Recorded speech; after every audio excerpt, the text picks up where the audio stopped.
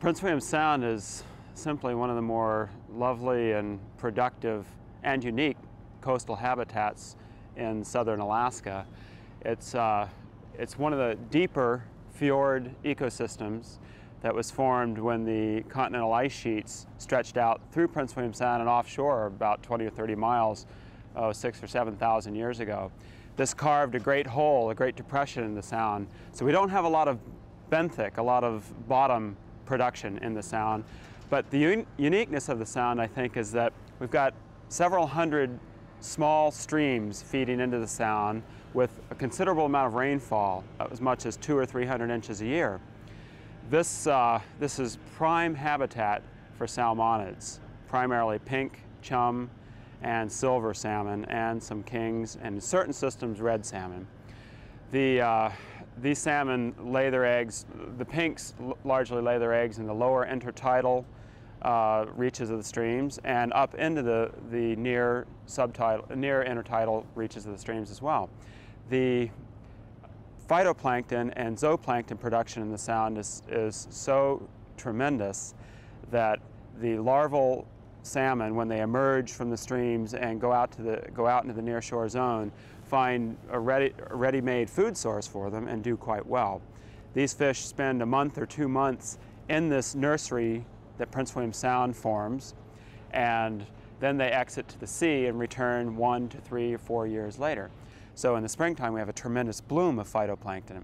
Some zooplankton and other phytoplanktons drift in through Hinchinbrook entrance and become entrained in the Sound for a 20 to 30 day period. So we have this natural catchment and localized production of phytoplankton and zooplankton, which are the food source for a lot of the pelagic fishes, such as herring, the juvenile salmonids, sand lance, things like that. These fish, in turn, bring tremendous productivity in marine mammal populations, things such as harbor seals, humpback whales, killer whales, several other of the great whales. And also, there are some shallow shoaling areas where we have some crab and mussel, intertidal mussel shellfish populations that support probably the densest concentration of sea otters anywhere in the world. Right here in Orca Inlet, we probably have 2 to 4 or 5,000 sea otters just within about a 10 square mile geographic range, probably the densest sea otter population anywhere in the world. Adjacent to Prince William Sound is the Copper River Delta, which is the largest contiguous wetlands left along the Pacific coast. About a 70-mile long intertidal mudflat grassland wetlands, which is tremendously productive in invertebrate populations and grasses and shrubs and such. And it's thus a very important stopover for tens of millions of waterfowl and shorebirds on their northward and southward migration to Alaska in the spring and fall.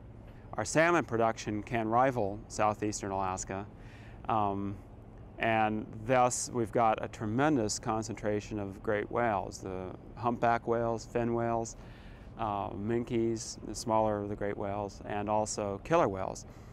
Here in Prince William Sound we've got perhaps 210 individual killer whales have been identified here by photo identification, whereas in southeastern Alaska it's probably around 100, and it's a much larger geographic area in southeast.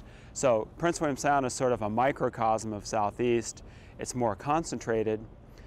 We've probably got unit of area per unit of area more productivity than southeastern Alaska if you take in the entire southeast put together.